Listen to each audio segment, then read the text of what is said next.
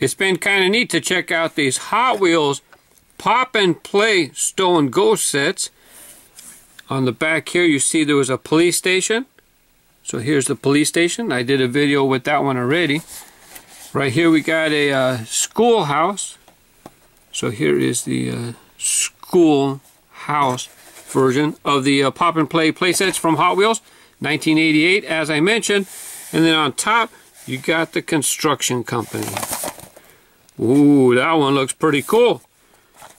This one is definitely the one that I had a harder time finding. The other ones, even though you'd think that the police version would be most popular, hey, Toys R Us, $4.99. You'd think the police version, that'd be hard to find because, you know, the police one's pretty neat. But actually, it's pretty easy to come across on eBay. But this construction company piece, this one is the hardest one I had to find. I'm definitely looking forward to getting a closer look at that cement mixer. Here's a look on the sides for you guys. Comes with the cement mixer machine. Has the same, all of them have the same writing on the back. Nothing different between the three. But let's go ahead and crack it open and take a look at it. In another video, I wondered if the person who I bought it from had retaped these, but I got these from different sellers. So since this one has a tape just like the rest, I'm letting you know that if you buy it off of eBay or wherever and it's got the tape on there, it appears that's how they came, with that tape. Wow, this one was a bit harder for me to open it up. I usually like to take a knife and kind of cut down here so I can open it nicely. This way if I use it for a future video, I can use the box, you know, for a prop for a future video and then keep it kind of nice. But this guy didn't want to be opened up very nicely. It took me a while. But just take a look at that Peterbilt dump truck. That's a pretty cool model, man. Maybe that's why it's hard to find. It's because people don't want to sell it. Once they got it in their collection, they don't want to get rid of it. And then the other ones, they say, hey, let it go. I don't know. I'll have to figure out what is this here. Let's see. Got a little, take some of the light off here. Got a little spinning mixer here. This only appeared on the card. I was checking SouthTexasDiecast.com. It only appeared on the card a couple times in the 80s, and then no more. Went bye-bye. That's the Peterbilt Cement Mixer. Let me bring out a couple old cars before I pop open this set here. So there we have the Peterbilt dump truck. And as you can tell, it's the same. Got the stacks. As a matter of fact, I got a loose one I can compare it to better. But they also had this one, Peterbilt tank truck. The blister's a little bit yellow. But this guy's heavy. This back part right here is all metal. This is a heavy metal racer. Actually, it wouldn't be good for racing because it's got 6 wheels.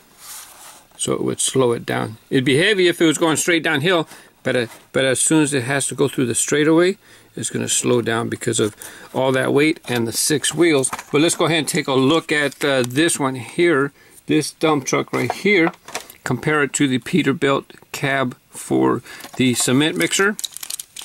And I think this one came out of a 5-pack.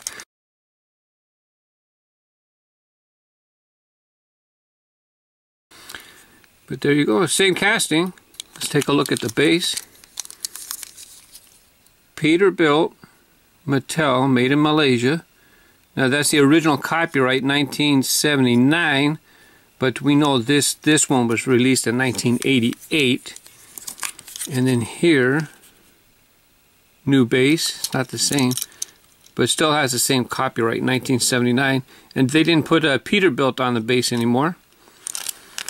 Still had 6 wheels, but otherwise it's the same. You got your stuff on the side there. Take a look at the grill. And just turn around and put a new attachment on here. Let's take a look. Yeah, they retooled the base, you can tell, because that one has one hole and the other one has 2 holes. So they did retool the base at some point. You know that because the base is different with the letters on the bottom. But there you go. I really like trucks like this, the Peterbilt. But let's go ahead and pop this thing open. You know, inside we're gonna have our stickers. Here's the door. Pop it open. Here's our attachments.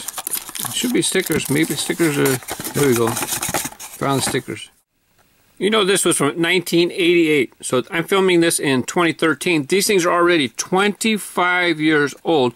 The stickers still work good, but unfortunately 2 of these stickers are right on the crease right here. Hopefully I'll get them to lay down on the playset nice and flat. So as did all the other pop and play sets that I had reviewed, they all have the same design here. So this one uses this part here. This is for stowing. When you want to put it away, you can collapse this and put this down, and then it'll fit nice and neat in a smaller space. But let's go ahead and take a look at the stickers while we're here. That one's a little crooked, is it? Yeah, I might have got that one a little crooked.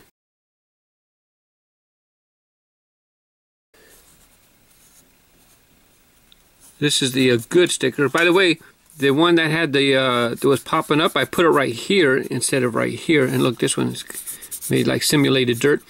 But I put it here because this way it's underneath here, and it'd be less apt to come rolling up. I guess, I don't know. But I decided to put it right there. I thought it would do better right there. Let's take a look at all the sides. And then here's the back, and here's the part where you would stow your vehicle. You put this guy in this way. First, you got to make sure, on this one, you definitely have to make sure this door is up. Because with the larger vehicle, it's kind of hard to get him in there. I want him to go this way, because this way his cement mixer part will be right here. Let me just give it a little close. There he is. Now you can take this for traveling, and he's safely in there. You can't lose him. Hello, can I come out? Very cool. Now let me go ahead and get the other. Oh yeah, let's go ahead and we got to check out the. Got to fill it up with cement. Here you got your little cement part. That's where you would back up to load up your cement dump truck. And so you got that spot right there. And then here you got the spot where you would put in your cement. So we back on up. Beep. Did they have beepers in 88? I don't know. Beep, beep, beep, beep. There you go. Matches up. Perfect height. Fill it in. Yeah. Kind of fun. I really like having this though. All right, let me go ahead and get the others to compare how they were. Now here we got the police one. Like I said, you had the 4 spots. So the police one used a lifter. This one doesn't use a lifter. This is just for stowing. So this way when you put it away, it's that high. Then, let's check the tops. This one has a unique top. Doesn't compare to the other ones at all. Had the police station. Then you had the schoolhouse. These two had kind of like grates for the top. This one's just wide open because it's a working building. And then I would assume, let's see, the doors are the same on the schoolhouse and the construction company. Doors look the same with the police. Has a different ridge. Oh, you know what? I never compared that on the other ones. This one has this kind of a beveled ridge. This one has like, you know, fake tiles. And this one just has a, not a mitered, concave edge. There you go. There's a look at the construction company playset. It's been pretty neat to take a look at all of them. You had the police station I showed you. You had the schoolhouse, which I showed you. And I just showed you the construction company Coming soon. What? Drive-in bank? This one's not on the back. Where'd this one come from? It's got the other three. I'll have to do this one later on. You can click on either one of these to be taken directly to those playsets, or if you want to see my Sto&Go playlist, I got a bunch of Sto&Gos. Click on this box here.